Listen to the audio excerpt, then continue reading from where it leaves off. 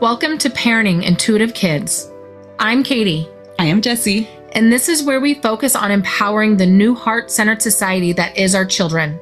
So come along with us and let's have a talk. Jessy. Hello. Season 2, 4. Episode 4, right? Yes, and we're all going to talk about, do you really believe in yourself, or are you suffering from imposter syndrome? Imposter syndrome. That's something, I really like this topic because that's something I have personally suffered with most of my life. And in a lot of the times, even my 15-year-old just a couple weeks ago was like, Mom, I don't know who I am. And I'm like, you're 15. You're not supposed to know who you are, but because I think these kids were told, they're told to know who you are. Because he's getting the questioned all the time, what are you going to be when you grow up? My goodness, he's 15. He's 15. My 13-year-old gets asked all the time, so have you thought? I'm like, she needs to be happy. She doesn't need to know anything else. That's it. So I think imposter syndrome, it's something that we are so conditioned into. Right. Because we don't really give ourselves a chance to learn who we are. And as we grow. And so we have these, these thought processes and the conditioning of our environment and who we're supposed to be, the boxes we're supposed to fit into as a child. And syndrome is something I have definitely suffered with throughout my life. Have you? Well, yeah, okay. Of course. What is it? The verbiage in the Bible, whoever is free of any sins to throw the first stone. Yeah. Okay, so whoever is free of ever experiencing imposter syndrome, what is it? Throw the first stone. Everybody will raise your hands. But make sure you're not throwing it from a glass house, right? Yeah, Isn't that what the saying is? But no, and so recently we just went to India, and it was a really good trip. I mean, nothing people always say, they go to this magic land and then they have these to India. And, always hear about these people who go to these sacred lands and they have these massive enlightened events and things that happen to them. And it was really wild because because I always thought, through my awakening journey or my spiritual journey, that it was is this really happening? Mm-hmm. Am I making this up? It's the imposter syndrome of how could this be happening? Because I'm a mother who spends her day living in a house in a forest, hanging off the side of a mountain in Alaska. My life is very, it's different, but it's very mellow. It's very low key. It's very, slow, and it's very mindful. And, but I have 5 kids, and, my husband works a lot, and we have a dog, and we have to live in society, and we have to do all these things. But when we were in India, we got an opportunity to go to an ashram and sit with these monks, these Jain monks. And, and I told, after I left, it took me a couple days to even vocalize this, because I thought, how narcissistic of me to think this way. How wild and crazy of me to think this way. But finally, I was talking to Pal about it, and I was 2 days later, and it took me 2 days to get the guts to talk to him. Pal is her husband. My husband. And I was Pal, I was meeting those monks was really good for me. And he was like, why? Did you have an epiphany? And I was like, no.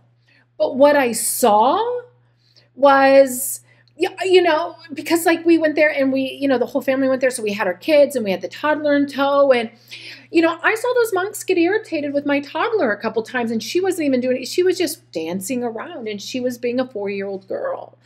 And, and I told him, I was it's very easy to be peaceful when you have given up everything and you're sitting in a room where you are meditating and you're having philosophical conversations for 12 hours a day to reach that level of enlightenment. And it's very different to remain peaceful when you have this, mom, and then the noise. This way. I know, and the noise of the world and everything at you. I was I go, because it showed me that because we were having in-depth philosophical conversations with these people. And not only was I keeping up with these men, they were actually wanting to learn from me. And here I am, a mother of 5, And that's how I define myself. Like if someone asks, I'm like, I'm a mom of 5, and then everything else is just added on top of that. But like, I don't consider myself special in any way. I don't consider myself enlightened in any way. I don't consider myself more evolved in any way. But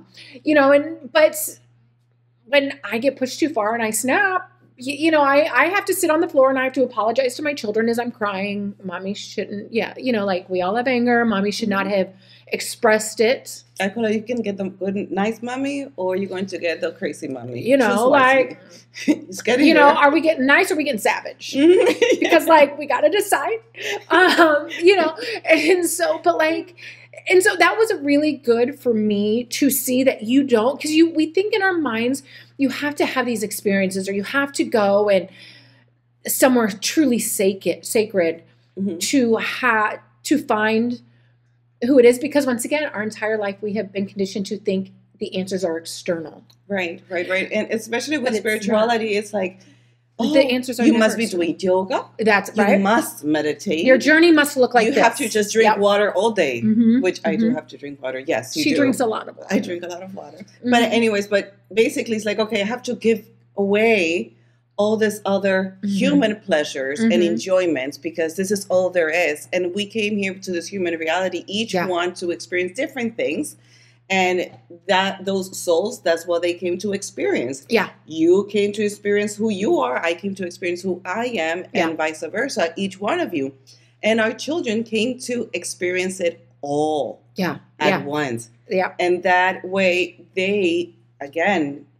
the reason why we're doing this podcast is because we understand that our children, their first teachers, we are their first initial teachers. We are the exemplification of perfection. Yeah. But if we feel that we are imposters, how on earth are we going to, by our example, show them to be confident within themselves?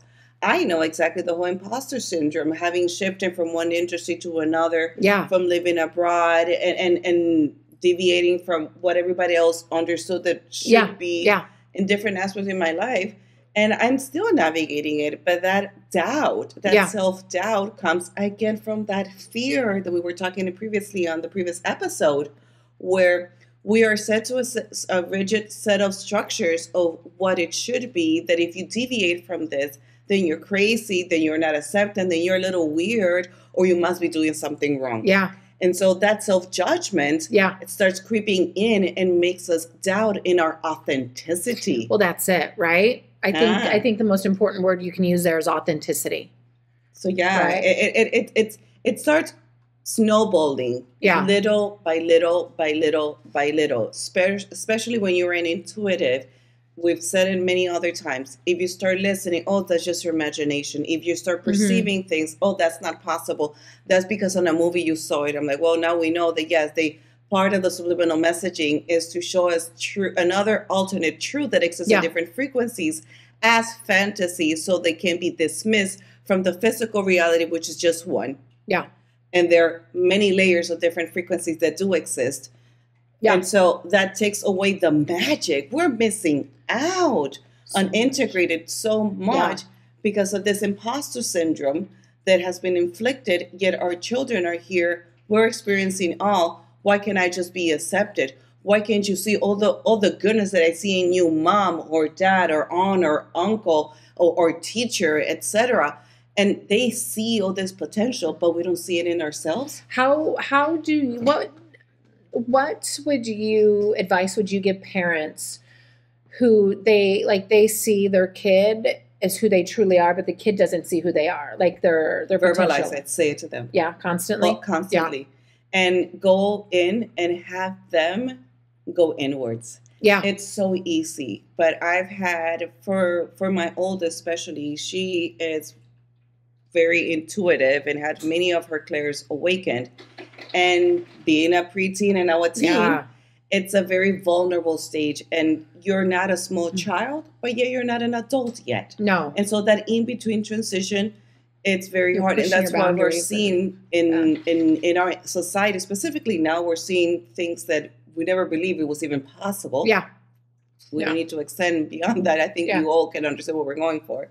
And seeing like, okay, the reason why you're not meant here to fit in as everybody else is because who you are It's not that you are above anybody. No. It's because you're meant to be exactly as who you are. Yeah. Exactly as that. A very creative child, a very intuitive child, very kind-hearted, very compassionate. And those are traits that makes them very vulnerable to external exposure. And when they can go inward, so like, okay, quiet your mind, go into your heart and ask yourself, what is the first word that comes to you? Yeah. And they'll hear it. And that doesn't matter how many times mom or dad tells you, it sets in, because it's now them speaking to themselves from a higher perspective, and it's completely uninterrupted. And it integrates completely. It's like gets anchored. That's the best way to say it. That's one of the things why I think like hypnotherapy, like past life regression hypnotherapy is so effective is because it's one thing for like a therapist to express it to you. Mind. And it's another thing for you to, because a lot, like most therapists, they will record your session, especially past life regression sessions for you to go back and listen to. And they actually highly suggest you to go back to listen to. And it's another thing when you have a therapist telling you and diagnosing you. And it's another thing when you are telling you something, you know what I mean? And so I think that's huge. Like I know with mine, because it is like those teenage years are so difficult and they're so heavy vibrationally, they're so heavy energetically. We do a meditation where we put on a spacesuit. We put on spacesuits so you accept only the energies that you want to accept and everything else just reflects right off of you. Because a lot of the times with the imposter syndrome, I think what it is, it's projection of the environment. It's projection of the other kids. It's the projection of society. It's the projection of the household. Oh my gosh. Right? It's the projections. So something I do this meditation in the morning where before they go to school, we visualize putting on a spacesuit and we visualize locking in that head because they are more prone and open to their clairaudience, right? And so when they lock that helmet in, they don't have to take on other people's thoughts subconsciously as their own. Because it's at teenage age specifically, I think it's so fun. They're so easily like, what's the word I'm looking for? With like clay, moldable. Yes. They're so easily moldable at that age. And the thing is when you are a teenager, all you want to do is fit in. Yeah. All you want to do is fit in. And so you change yourself to fit in because you haven't realized the magic is being in your authenticity. Yeah. And then you see that going into college years. Yeah. And then you go to the work industry and then you shift back again. And then you have different partners in your life and you shift again. And you're constantly changing to adapt to be accepted by others, but yet have you really accepted yourself? That's it. And then the thing is then at the end of your life, you have these midlife or like even midlife crisis halfway through your life and you have these midlife crisis and everybody's like, why are you having that? Well, it's because you don't know who you are, right? Because you've lost your authenticity to fit in. Yep. And so I don't know. I think it's something we talk a lot about in this household a lot is putting on the space suit. And unfortunately, seeing as you chose me as your mother, you knew you weren't getting a quote unquote normal one. So you were meant to stand out. You were like fitting into the crowd isn't really an option for you. And so you better get very comfortable in your authentic self. And unfortunately, it's when you are authentic in who you are a true leader. Yes. You are a genuine leader. Yes. Right. And unfortunately, the path to leadership is often a lonely one. Yeah.